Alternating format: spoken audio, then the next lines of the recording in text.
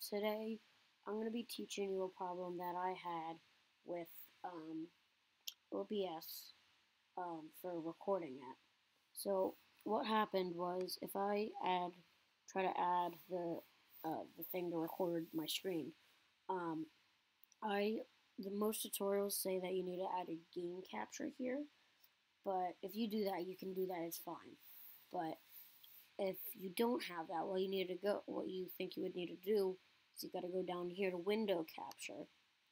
Then you would name it whatever I want. I'm just going to name this tutorial. And then what you would do is you would see, oh, I don't have anything here. I don't have anything to record. So you try checking these boxes. That just adds other random things. And what would happen is what you should do then is then what you got to do is you got to go into system preferences. And you got to go into security and privacy, and you got to go into this tab, which is privacy. And you got to check OBS.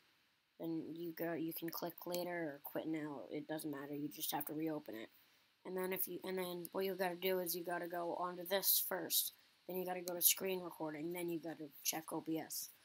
But then you go back to here, and if I go back into this tutorial thing, then another thing.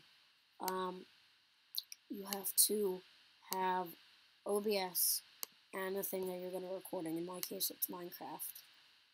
You have to have them both on the shrunken screen. And if you go into tutorial, you can see Minecraft 1.8.9. And then if it looks like this, that's perfectly fine. All you got to do is go back into this, make it full screen, and then you're good.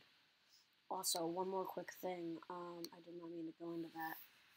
But if you go into settings here, then if you go into, I believe it's video, I would suggest doing this, because if you do something like 1920 by 1080, it might just look like this. So, for me, I don't know if this would work for you, but for me, this is what it is. You'll have to figure around with them a little bit until it works. But yeah, I hope you enjoyed. If this helped you out, please leave a like.